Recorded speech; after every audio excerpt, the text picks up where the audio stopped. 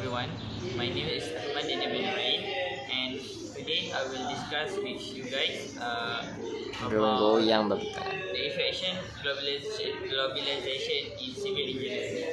And my topic is about globalization process. Firstly, we should know about globalization. Globalization is a term that is used to describe the increasing trend towards international integrated markets and global interconnectedness. The impact of globalization has been felt all over the world as advances in communications, information technology, and the emergence of international trade agreements have slowly removed the obstacle of trade and the transfer of information across the national borders. So the process is it provides a brief discussion of the effect of globalization on the civil engineering profession in terms of future market growth, international trade agreement affecting engineers, and the education and training of future civil engineers. The increasing expansion of engineering service into international markets presents both incredible opportunity and significant challenge for the future of civil engineering. Globalization of the engineers professional will lead to greater access to world markets, competition, and the freer flow of goods, service, capital, and knowledge. That's it for the process of globalization. I will proceed to my other group mates to discuss about another topic for globalization. Assalamualaikum. My name is Muhammad Ali bin Nazir. I'm from Class C, ECM157. And today, I'm going to continue what Daniel has told you. And I'm going to explain you about advantage and disadvantage of globalization. Okay, the first one is for the advantage is optimal usage of the economy potential of city. The second one is deployment of innovative construction technologies. The third one is design the successful experience. Close relationship with government and urbanization activities. Promote the welfare of the society members. For the disadvantage of globalization, the rapid spread of financial crisis. The second one is disorder in urbanism and globalization process. Dilemma competition, globalization in small cities and towns.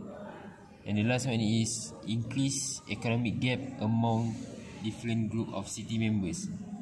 Urbanism is about the politics in the city.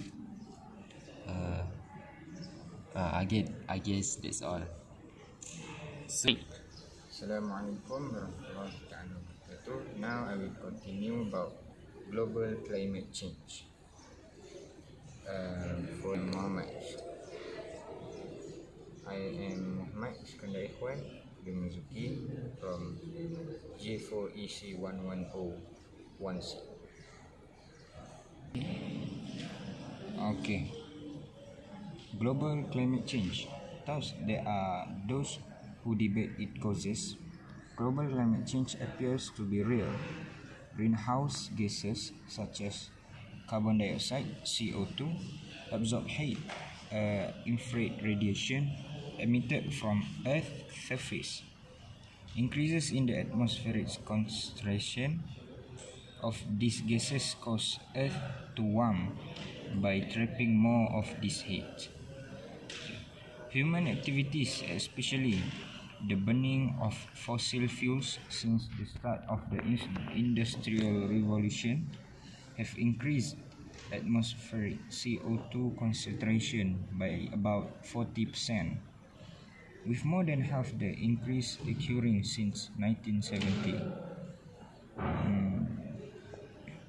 Since 190, the global average surface temperature has increased by about 0.8 degrees Celsius.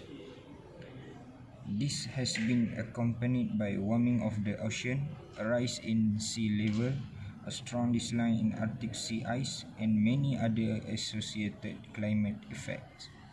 Much of this warming during this period is Much of this warming has occurred in the last of 4 decades.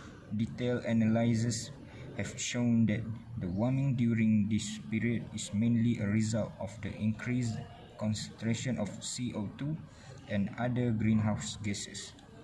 The implications for civil engineers regarding on the global climate change are significant. Hello, my name is Muhammad Huzaifa from Class C.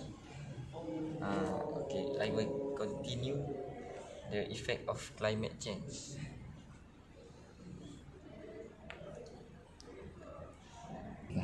Okay. Climate change, an average increase in Earth to temperature during the last century, melting the polar ice, polar bear and other animals are drowning. Migrating birds are forced to change their time and place of migration.